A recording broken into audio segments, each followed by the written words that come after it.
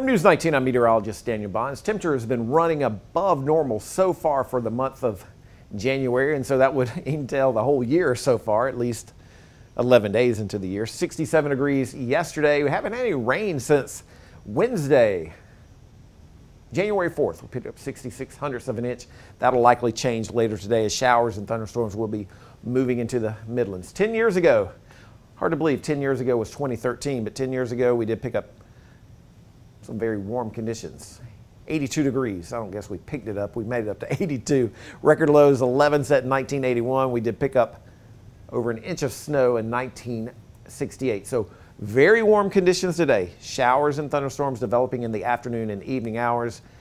We'll go anywhere from about 4 to maybe 8 o'clock main time frame. It may last a little bit later into the evening, but as of right now, 4 to 8, possibly a little bit later. This particular forecast model brings the activity later into the Midlands, but again, it can kind of vary an hour or two here or there. But here's 4 o'clock, here's 5 o'clock. Showers and thunderstorms start to move into portions of the Midlands and the Palmetto State. And notice a pretty good line of storms there at 7. Again, could it be a little bit earlier? Of course. Could it be a little bit later? It could be. 8 o'clock, that line starts to move through the central Midlands and continues to move from west to east. There's 9 o'clock, and then as this main line of storms kind of moves into the low country of South Carolina, it does weaken. A little bit of rain will be kind of lingering behind that main line of storms, and then our weather does improve on Friday. Although it's going to be breezy on Friday with those winds coming out of the northwest, we'll say anywhere from about 10 to 15 miles per hour, bringing in some cooler air. We are under a risk for severe weather. Marginal risk for a large portion of the Midlands, slight risk for parts of Richland, maybe a sliver of Richland, Lexington, Saluda, Newberry, and parts of Fairfield County. So what does that mean? There will be that chance for damaging wind gusts. That appears to be the main threat at this point, damaging wind gusts. Can't totally rule out, though, maybe an isolated tornado warning. We'll have to watch that for the majority of the Midlands, and small chance for large hail. So the severe risk categories, we talked about slight and marginal. Slight means short-lived and or not widespread.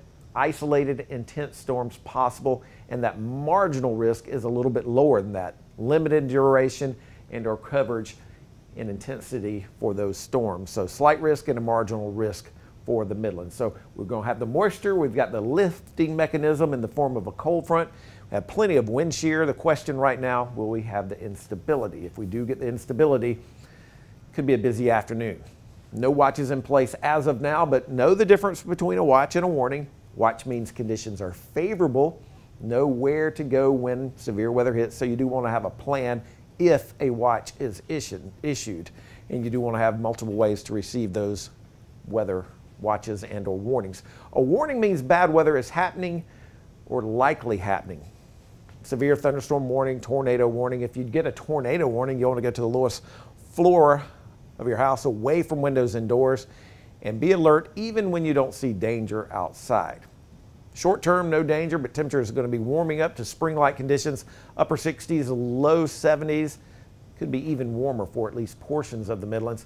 Showers and thunderstorms likely, especially early this evening. As that cold front moves on through, our weather does improve.